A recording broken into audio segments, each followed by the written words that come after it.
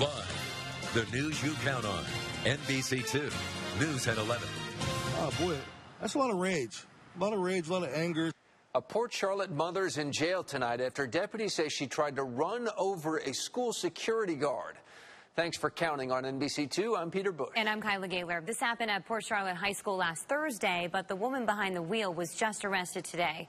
NBC2's Gage Goulding is live and local for us outside the school, explaining what exactly made this woman so mad. Gage?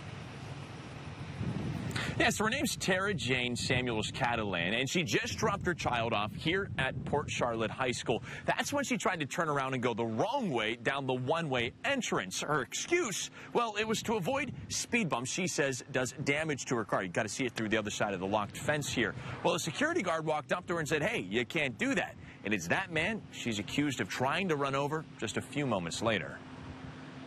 Organized chaos. It's the best way to describe any school drop-off line. In Port Charlotte High School is no different. We drop off and we pick up every day. Everybody that comes seems to abide by the rules. But on Thursday, Charlotte County deputies say 42-year-old Tara Jane Samuels-Catalan didn't want to play by the rules. Trying to go back out the one-way entrance, a security guard stopped her.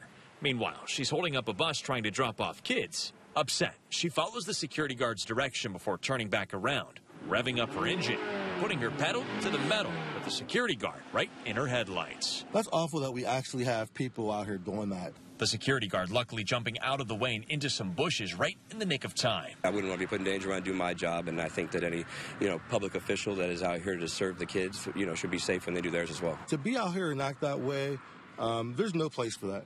There absolutely is no place for that. All right, deputies interviewed her today where she said she did not try to run over that security guard. However, witnesses and security cameras, they tell a different story.